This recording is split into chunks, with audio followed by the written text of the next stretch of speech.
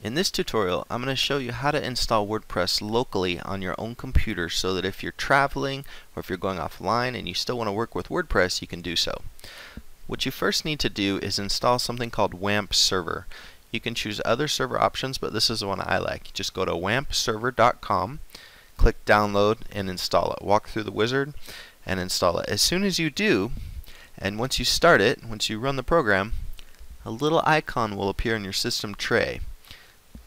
And it shows you various options. You see that you have PHP, phpmyadmin, localhost, things like that. So this is going to simulate your server right on your computer. The first thing you need to do after you have installed WAMP server is to create a database. So click the little icon, the WAMP server icon, and then go to phpmyadmin. In phpmyadmin, you need to create a database, and by default it will open up to just the page you need where it says create new database, type a database name, and I'm going to call this database Skippy John after my cat, Skippy John DB, and then click create. Leave all the options as the default and you'll get a new database. The next step you need to do is create a user and give that user privileges for the database.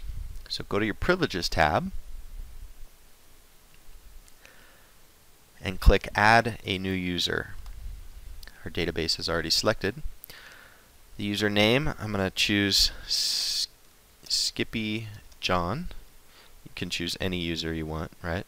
Leave localhost as the host, and then just click generate for your password and copy this information to your clipboard. You'll need it later. Then you need to give your user all privileges. First, make sure grant all privileges on database Skippy John DB is selected.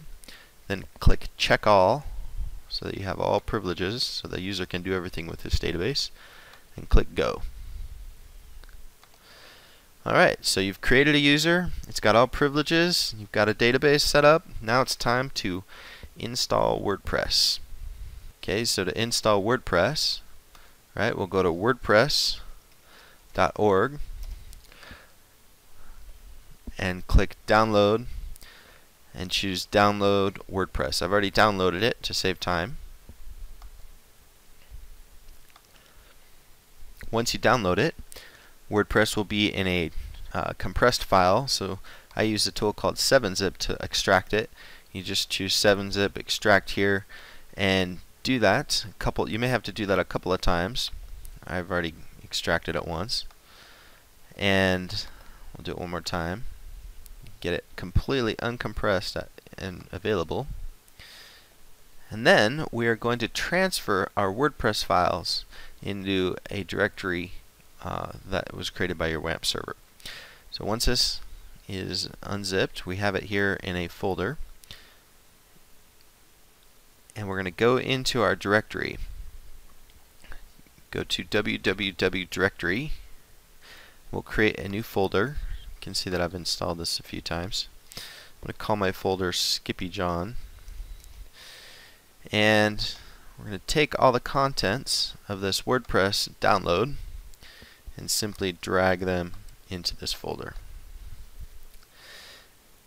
Now there's one key file here that we just have to customize, wp-config. First we'll take away the word sample.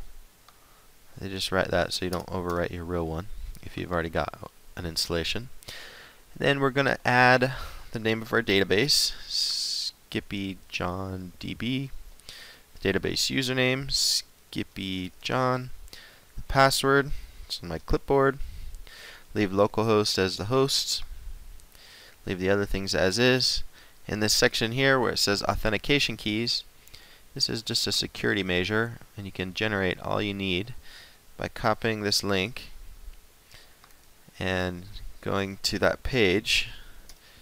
It just generates some random keys that you can then populate in that section.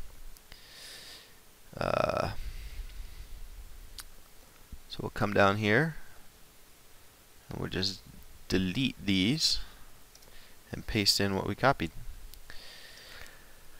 And now we'll save this. We just have one last step, and that is to actually install WordPress. So let me scoot this down a little bit. Okay, our host is localhost because it's right on our own computer, and I installed it in, or I put the files in skippyjohn. Then type wp-admin install.php.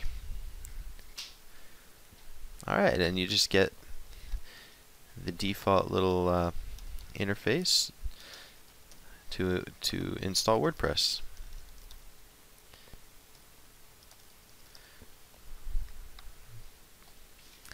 And then click install WordPress, and it will install it, finish the installation, and it will give you an admin name, which you need to just copy. Use this to log in. Admin was the username. Copy the password. We're going to want to change that password immediately, and we'll be prompted to do so right here where it says take me to my profile page. So we'll just change that to something I can easily remember. We'll change it to catnip for my cat so he can log in and blog. Just kidding.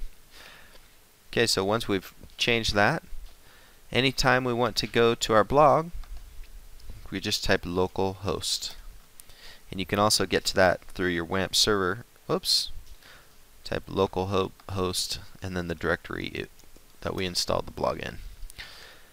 And you can get to that localhost path right here, and then your directory where all your files are right here really easily. So now anytime you want to install something, install a plugin, you've got all your WordPress files locally. You don't have to FTP them. You just come and work with them here. So it can be a lot faster, especially if you're designing a theme. Alright, I hope you enjoyed this tutorial. My blog is I'dRatherBeWriting.com. My name is Tom Johnson. You can find other tips and tricks on WordPress, and you can find a lot of information about technical writing and other kind of communication techniques for software.